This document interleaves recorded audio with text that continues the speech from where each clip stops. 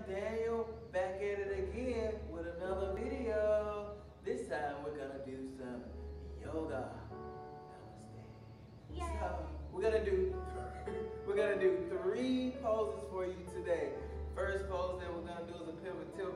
So we want to bring our hands in together here. Bring them up over the head, tilting back, pushing the hips forward, reaching back. Like you're gonna reach your hands all the way back and touch your toes backwards. Wonderful. Let's bring it in. Now we're gonna do crescent pose over to the right side. So now we're gonna bring the arms over to the right, pushing that hip over to the left side, opening up, reaching, forming the letter C. Wonderful. Now let's take it over to the left side. Pivot tilt over to the left side.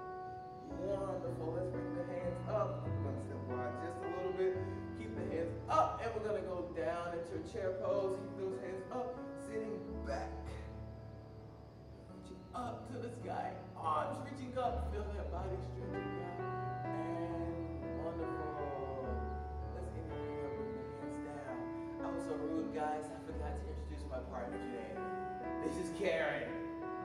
If you ain't know who I am, my name is Anthony Mosley, aka JigFit, aka Dynamite, aka Pack Shawty, and in this essence, the chocolate pretzel. What's up? You want a nickname?